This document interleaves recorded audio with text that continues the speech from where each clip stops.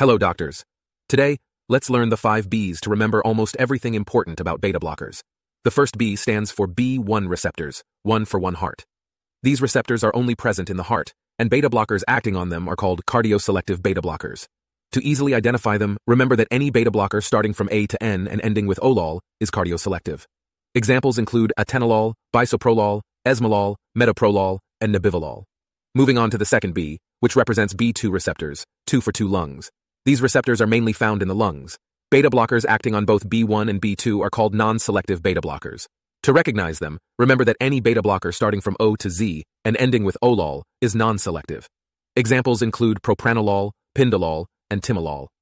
Now, pay attention to the beta blockers that don't end exactly as olol. These have both alpha and beta effects. Examples include carvedilol and labetalol. Moving on to the third B, which stands for bronchoconstriction.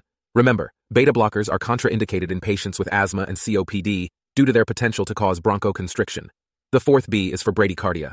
Remember to hold beta blockers if the patient's heart rate falls below 60 beats per minute. Lastly, the fifth B stands for blood pressure. Beta blockers can decrease blood pressure, so it's crucial to regularly monitor the blood pressure of patients taking these medications. If the blood pressure drops below 90/60, consider stopping beta blocker therapy. That's it for today. Remember to save and share this informative reel. Tomorrow I'll be back with a new topic. The Old School Doc signing off.